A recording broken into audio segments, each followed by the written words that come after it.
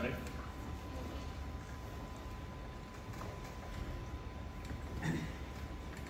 So, good morning. How was this nice? See, that's one of the finest places in this organization. So everybody gathered and we have some kind of tea, snacks and everything. It's a kind of assembly area. Okay, so whenever we have something to say, or in a casual way, we will gather there and we will discuss. At the end of the day, or at the end of the discussion, we will have a finest set of thoughts. So let me first set up the stage, okay? So I could see that some young, fresh minds here, some experienced folks here. So I need a kind of balance and only I can move forward. So let me start up with a story, okay? Not a story, it's a kind of experience. A couple of months back, we went there and we were sitting together and we started discussing about some AA view. Okay. So we had a team here, so we kind of common mentalities, and we discussed and finalized starting of an AA project. Okay. So it's simple. We come up with an idea, we form a group, we tried creating a POC. Hope you know what is POC, proof of concept. Whenever we are thinking something, we need to make it happen. For that, we just need a proof. Then only the higher management or respective top management will be accepting that idea. We just need funding, we just need spending hours. There are many associated things. So in order to get that, we start with POC.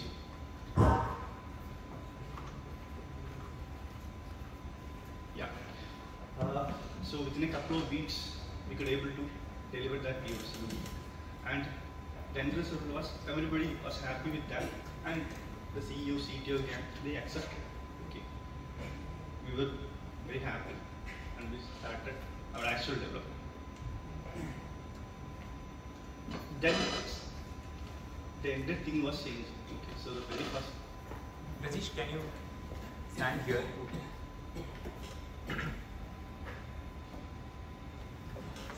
When we started the actual development,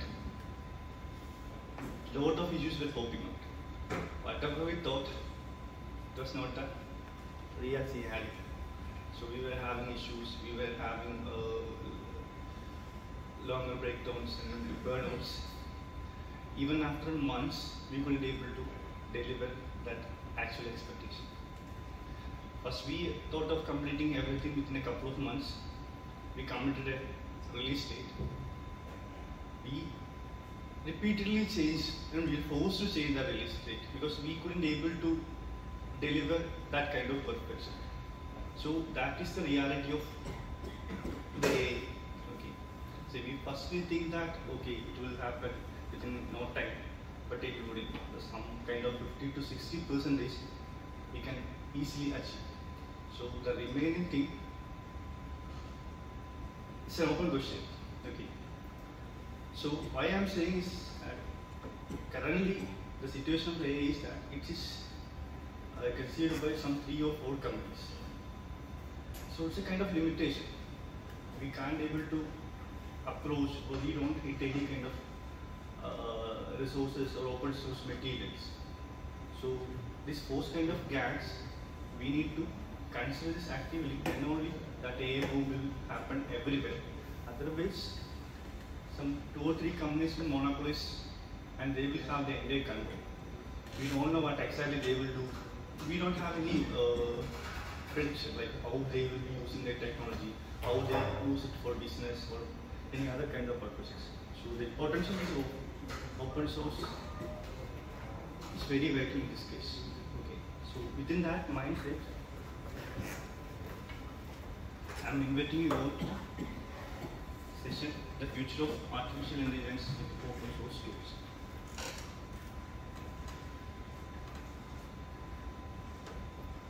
So nothing complex with me. You can understand all you people are having curiosity to understand things, but I can explain in a simplest way. These things are, most of the things are self-explanatory, but let me explain them. I'm currently pointing all things towards the future. The existing scenarios, everybody know how we reach. At least the ChatGPT thing you might have experience, right? Everyone is doing something in ChatGPT and even coding or even preparing a mail or a project presentation. Currently, we are asking the help of ChatGPT. So there are various other tools. The similar way or in a better way, they will bring this. For that, we need to improvise. So currently there are solutions, but on top of that, we can do some kind of customization. And only we will be getting some improvised results. So for that, this openness is required. So that thing, the democratizing AI development. So that's the thing we need to consider every day. A vast and growing ecosystem. So as I said earlier, day by day there are new models coming out, new research is happening, and the accuracy is increasing. For example, considering the case of ChatGPT itself, there are different versions for the last few months. So first, when they introduced, they had a token limit, and we were repeatedly seeing this thing like increased bandwidth, you couldn't be able to do anything, or they may be asking for kind of recharge. So currently they have increased the token limit and everything. So similar to that, there are many open source AI models also released. They are giving much better results, so we doesn't need to go behind the ChatGPT one. For example, the Llama, you might have heard of it. It was came in news like a leakage, but soon Meta made it as open source. Currently we are actively using it. So on top of that, there are customized Llama models where you can easily get the exact result of ChatGPT with this open kind of model.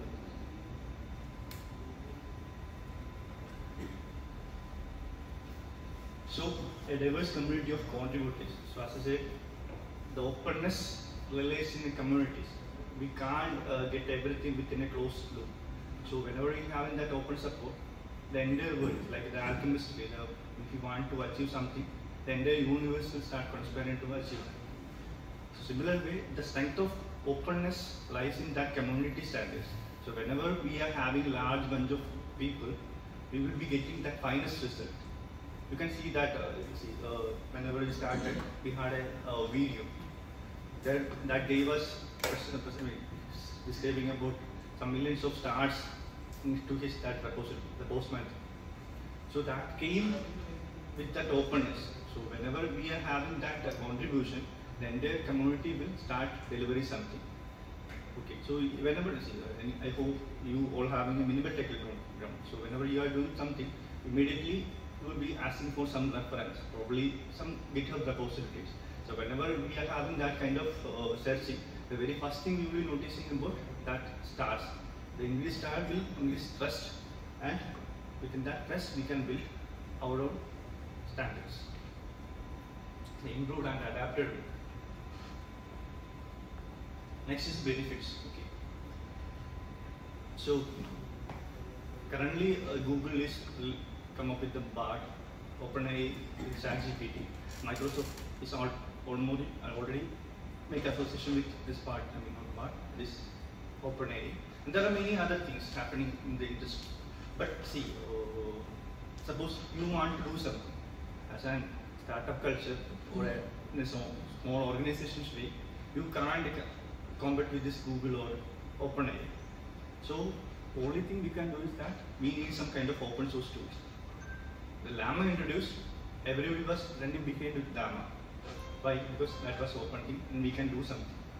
Otherwise, there will be some kind of copyright issues. We don't know what exactly the trained data. There are n number of hidden scenarios. So in order to recover, or we need to get some kind of platform, then only we can arrange or we can improvise or at least understand something. So for that, that openness is needed, and that is the beneficiaries. So ultimately, we are the beneficiaries. If we have some kind of mindset, we need a mentality to accept this openness, then only we will have kind of improvisation. But we need to make research. For that, this openness is required. The benefits. Okay.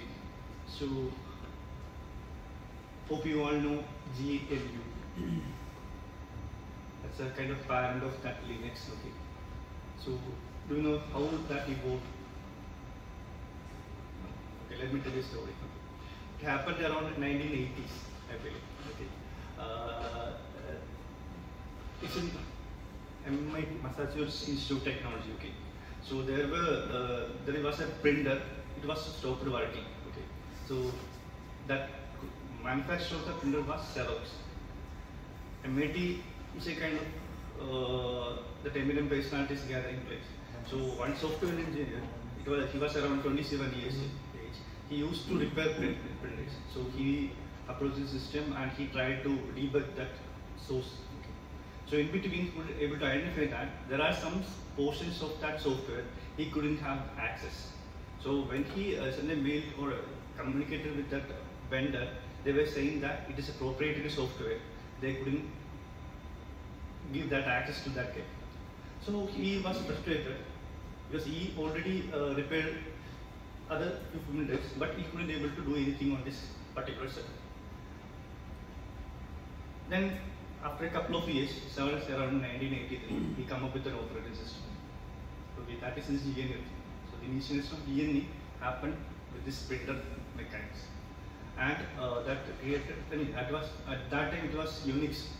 The world was controlled by this Unix operating system. So when this GNU came out, there was an open source alternative, and later, see, we are using this Linux and everything. There are different versions of Linux, but the history of the Linux lies in that malfunction printer. And don't know the correctness, but this is it. Now we are celebrating GNU's 40th birthday. Okay, 2023 is 40th. And innovation and collaboration. So actually these are benefits. Whenever we are investing our time or energy to something, we will get benefited.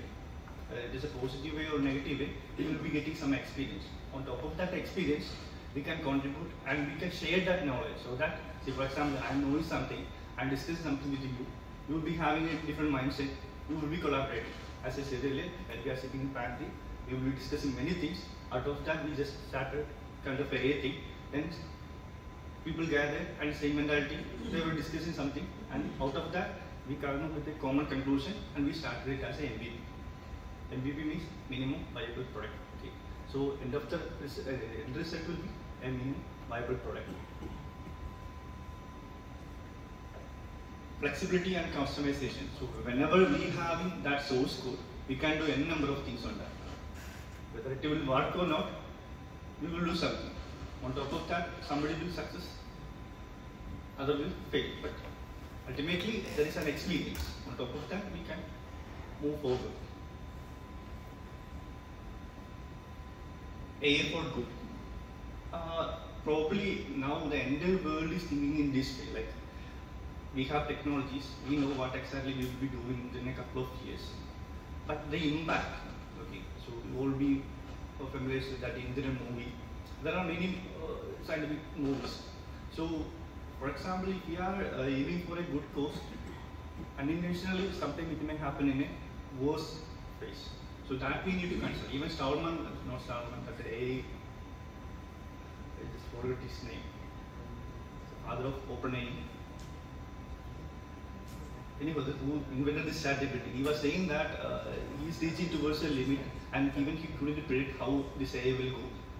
So everybody is fearing, okay, even that the European Standard Committee and everybody is saying that they need to put hard restrictions on this AI development. Then only it will be under control. Otherwise, somehow somebody will do some malfunctionalities. It can affect the entire human kind. And one more thing. See, the entire world is consisted of many different varieties of people. For example, we have climate changes or poverty and this data. So whenever we have that good AI possibilities, we can easily understand. For example, there is a flood coming next week. With that data analysis, we can easily come up with the preventive measures. So AI have vast range of possibilities. So whenever we are having that kind of understanding and having a good course, we can easily mitigate so many catastrophes. AI for the edge computing. So currently somebody was saying that IoT things, and we have wearables, and there are many classification of belongings. So every place we can implement AI. For example, we have the smart watches. We are collecting the data every time, everywhere. Within data, we can easily come up with some calculations, and within that calculation, we can easily come up with some kind of notices or warnings or kind of summaries. So with the AI, the pace and everything can be increased in a stupendous manner. Responsible AI. So whenever we are busy, this is again, I'm relating that concept of openness. When we having that proper community, we will be having that openness, and we can easily come up with the good solutions. These are some of the case studies. So the DeepMind, so that's one of the open AI tool which is used in healthcare. Transportation, we are using openly, so you can easily Google it. Okay. TensorFlow Lite is used in the manufacturing industry. So these are basic examples. There are n number of other platforms, tools available in the industry. Some of them are OpenAI is useful in agriculture. Okay, so these are the case studies and how the future of open source AI will be. Nobody is having a clear-cut definition on it. Everybody is saying many things. So out of that, I just summarize few things. So one among those is democratizing the AI. As I said earlier, when he have that kind of large data set pool of resources, that openness will by default will come. Like Dhoni said, like we don't need to focus on result, just focus on the process. The process will bring the result. So we just need to democratize things so that how the data is flowing, how the result is fetching, how the mechanism is. So everybody knows.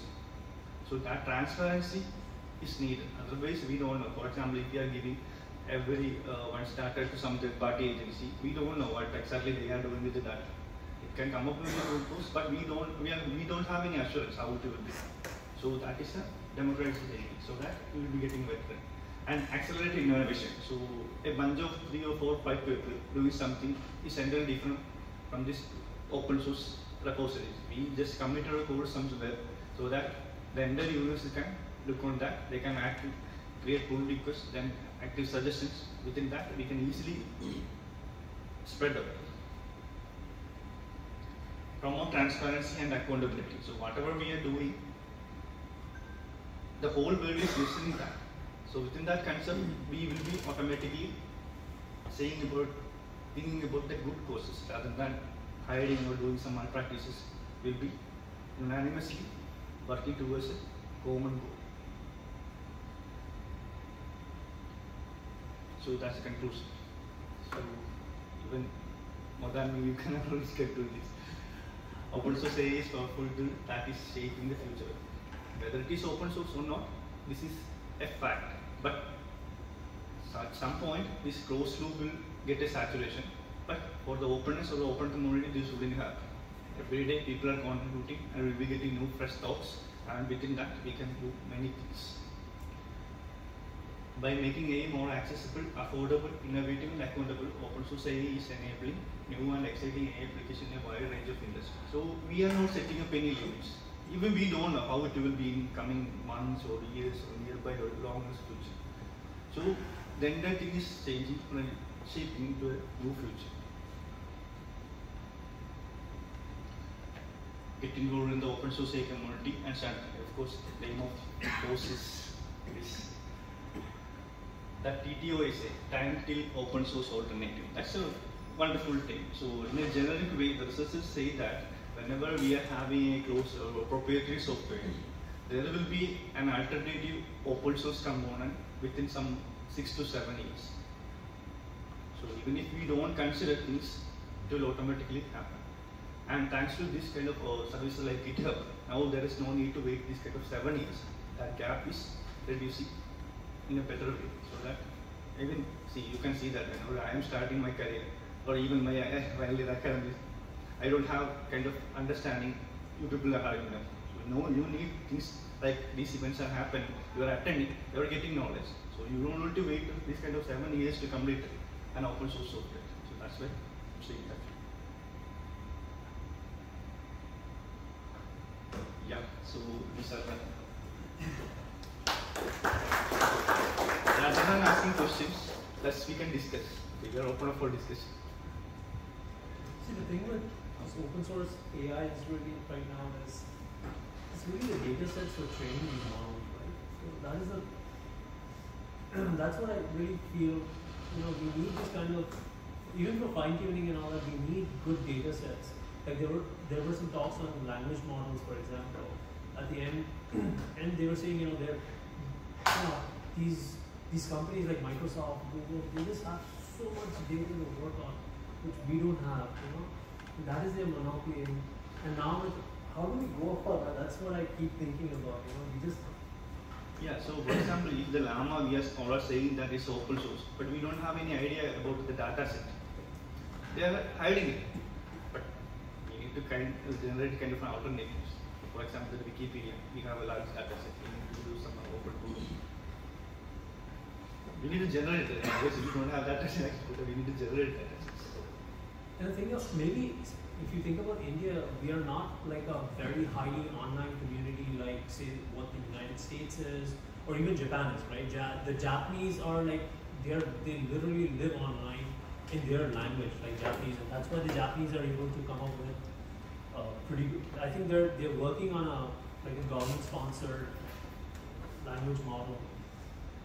In our case, the thing is, we don't have that kind of data sets. But there are companies, the Pratilipi, or what was the name of that organization, which is building like a data set of languages, Indian languages, communication in Indian languages. I'm not sure, but there is a company. Yeah, data is. Is it available in India? No, it's a problem. It is a problem. But on the other hand, it is one of the finest area we can do this data set training, because we don't have that kind of policy restrictions. Whenever we are doing something in US, we need to think about the penalties. But here nobody is caring about. There is rent seeking. In India, there is rent seeking. You will see that babus won't allow you to do data collection in certain areas. But see, that's not in a legal way. Like, for example, we don't have that kind of restricted rules here. Even the other details we will be getting in a. There are data protection laws in India, but they are not strict for certain entities. They are strict for others. Like, as long as we don't collect their data, then. Yeah. There are many loopholes. No, even if you make use of loopholes, if you are not bribing certain entities, they will try to scuttle your efforts. Yeah, I'm simply saying, for example, whenever we are going to the Lulu mall or terminal-based box, we will be saying that the mobile phone is a must price. We will simply putting our mobile number and every details, our age group and everything. And just entering the facility of Cupid. I think, you know, maybe. And ultimately they are collecting our data with no cost. Maybe a good open source project would be, you know, people coming together and actually forming these data sets. You know, like what Wikipedia is today. People coming in. As I said, it needs some varieties. Only we will be having that accuracy. Otherwise, yeah, currently we are facing that. Yeah. Accuracy and infrastructure. Those are the two. Oh yeah, infrastructure is another thing. These GPUs, right? My God. That's for training. That's for training, but still, that's You can actually rent nowadays using cloud. You can do like cost is lab. very high. For example, if you are hosting somewhere. Comparatively, PPP versus sure, but it's not like writing software, right? Once you get into hardware, it's expensive. Yeah. It's very expensive, right? Getting into hardware. See, over a day we are spending around $30. So for smaller companies or an individual setup, we can't. We had a lot of doubts when we discussed with some other people. They will be explaining their hardware structure. Even our company can't afford that. I don't know. Is it because if we change the language, say if we don't use Python for machine learning, I'm thinking, can we actually? Yeah, CPP is still somewhere, but it is having better result as well. But that's what, right? We can reuse the kind of resources that we need. It's a very like even in Python, underneath it's running NumPy. NumPy, which is written in C, C++. That's right. Yeah, TensorFlow is also like almost all the tools that you are using for doing calculations under the hood. They are doing SIMD calculations using CUDA or something which is way more performative. that is also not a solution. I think we Yeah, is it think of and we need to come up with a solution. yeah. Obviously, we can't build ASICs. Oh yeah. Let's not go there. Yeah, within a couple of years, this may change. For example, we start with the robotics, having 2 MB, 3 MB data. Now we are discussing in terms of TVs. No, there is hope. Like India, we are moving towards a semiconductor driven IT field. So sooner or later, we'll see that ASICs are also being built. And India has a very prolific semiconductor design industry. design industries. Fantastic. But it's controlled by these Honeywell and Basically, it's like Intel, AMD, and yeah, NVIDIA also has a big team in India. Then there is a small design team in Hyderabad for Apple. Google has just started their Bangalore office. There's Silicon, a yeah. Silicon team. They started a Silicon team there. There is talent in India, but again, there is a shortage of talent. There is a shortage of talent where in India also for semiconductor. It's not easy doing these things. Designing a chip is very expensive. Yeah, we'll see. Yeah, we'll see.